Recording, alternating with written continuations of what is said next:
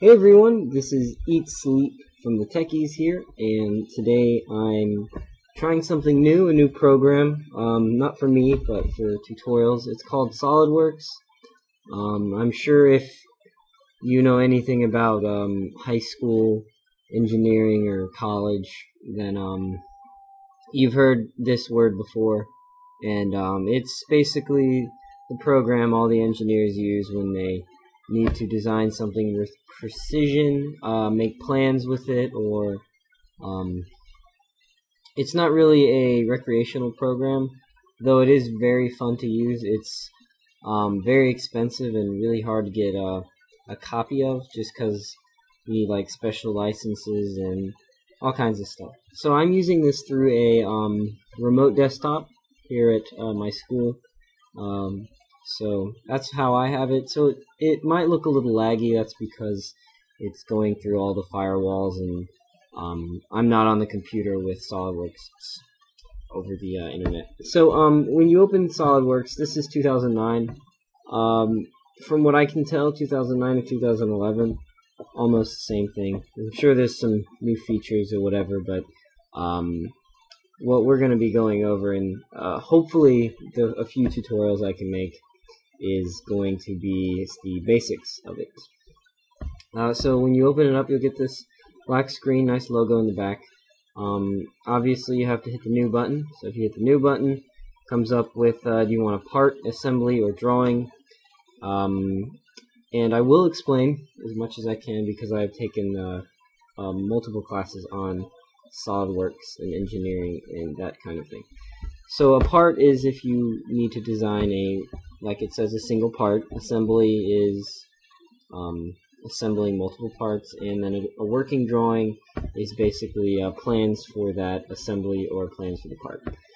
So we'll just click apart, click OK, and now we have this space here, and at the top we have features, sketch, evaluate, dim expert, office products. Really, I'm not going to be really using evaluate, dim expert. I don't like auto dimension, and office products is just aesthetics. But sketch and features are the most important things. Sketch is how you make a 2D representation or a 2D drawing of your part, and then features used to make that object 3D, and yeah, things like that. So before you can start drawing anywhere, you have to choose a plane. You can do it from the front, top, and right. It all depends on how you're drawing. If you're doing a drawing based on another working drawing or what, just choose a plane you want to work with, construction plane. So I guess we'll just choose a top plane, and we'll hit this normal too, which means it gives us a nice overview of our plane here. So first, if we want to sketch something, we can go over here to sketch. We'll just do lines. Maybe this and like that. So when you first create something, you'll get a bunch of black lines, or some of them are blue lines.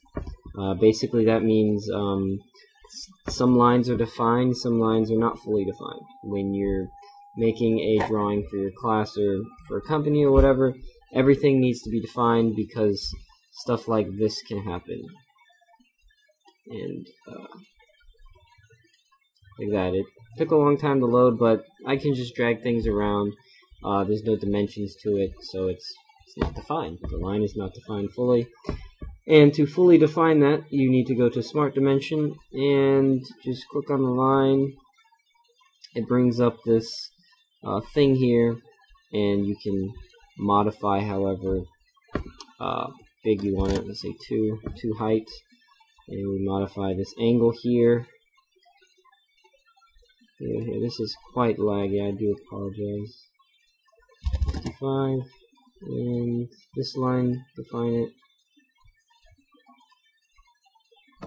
2.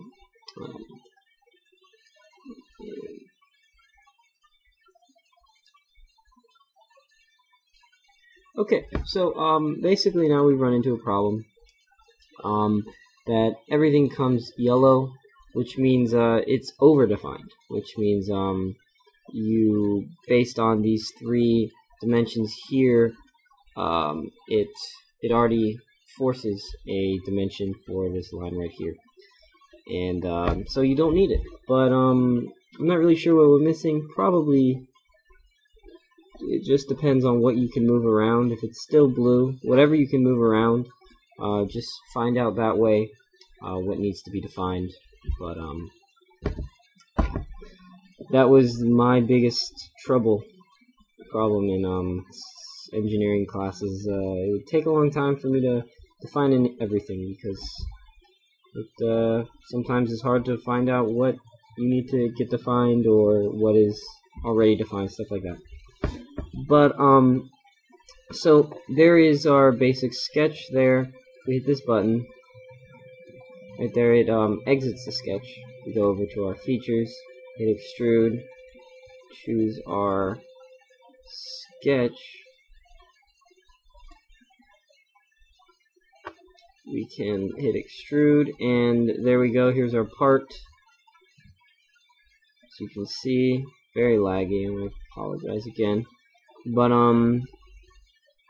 you can do a few types of extrudes. I'm just gonna go over the very basic extrude, which is boss, base. You can go to different planes if you have another plane back here that you've offsetted, or a point back here that you need to run into, and then you can choose what direction you want. You can do mid plane, which is equally both directions. So if you go like this, mid plane.